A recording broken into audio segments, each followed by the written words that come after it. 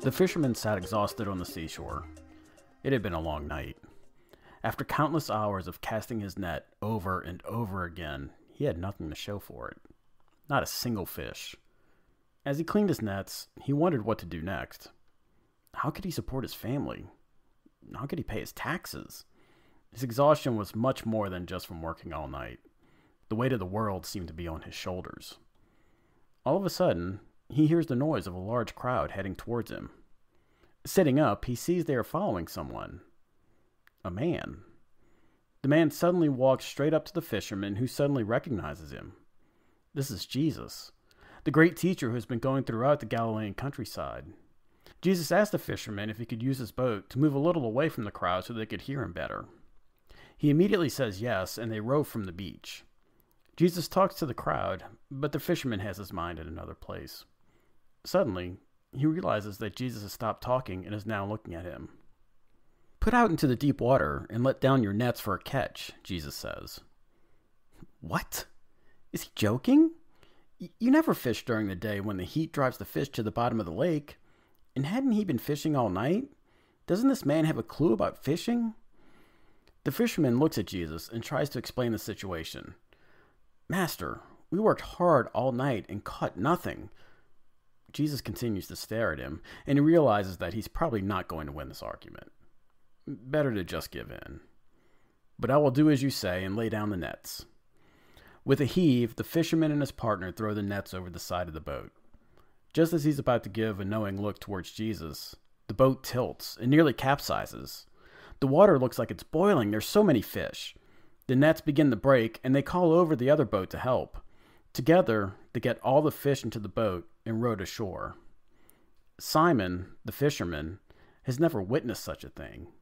He now understands who this Jesus is and is terrified.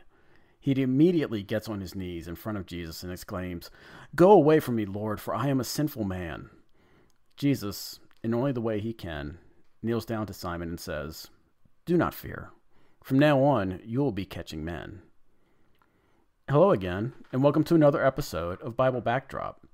Today, we'll be looking at jobs people had in the economy of Bible times. People had to earn a living, and they did it in a number of ways. As the story shows, fishing was important to the economy of the ancient world, and we'll get into that a little later. The majority of people, especially early on in Bible times, worked in agriculture and livestock. As we discussed in the last episode, land was owned and passed down through the extended families. Families worked the farms to produce enough for their family to eat and to sell whatever they could. In addition to growing food, many families also had herds of livestock, usually sheep or goats. Or if you were a rich family, you may also have cows and oxen. In the episode on food, we talked about how sheep was almost never eaten because they were more valuable for their wool. Goats were good for selling milk and cheese and also as a source of meat. Cows could be raised and sold for their meat or hides, and oxen were often used in the farming process. Oxen were a sign of wealth. When Elijah goes to anoint Elisha as prophet, he finds him plowing with 12 pairs of oxen. This means his family was very wealthy as, 1, he had enough land that required that many oxen to plow his land, and 2, that he had that many oxen to do it. Elisha then shows his wholehearted reaction in following Elijah by sacrificing all the oxen and using the plows to cook them, showing that he was leaving his old life behind. The chief crops raised during this time were fruit, such as pomegranate and grapes, olives, nuts, wheat, barley, and other cereals. The northern part of Israel and Galilee was very fertile and considered to be the breadbasket of the country. Vineyards of grapes were grown throughout the country, especially on hillsides where they could get good sun plus cool breezes. Grapes could be eaten as is, dried as raisins, and formed into cakes, or pressed and made into wine. Like I said earlier, most of the crops were eaten or stored for the winter.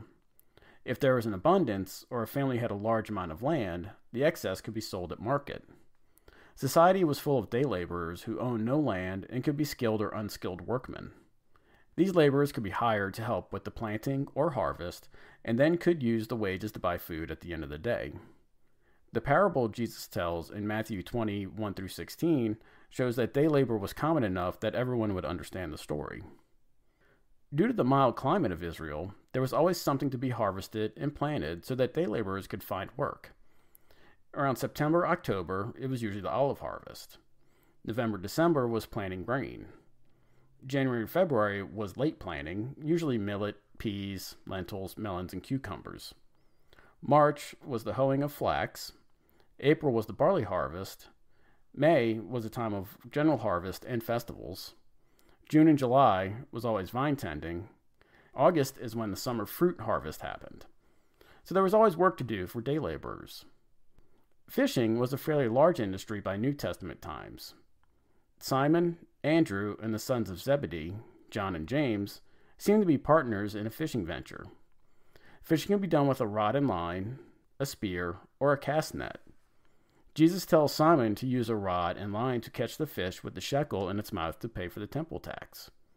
Spear fishing was done at night with lanterns. When the fish were attracted to the light, the fishermen would spear them. Finally, there was net fishing, and this is the one most associated with the apostles. The cast net was a circular net with weights on it that carried the net to the bottom and captured the fish underneath. This was then brought up with the fish and other stuff from the bottom of the lake. There are 18 types of fish in the Sea of Galilee, but 3 of them were prized by fishermen.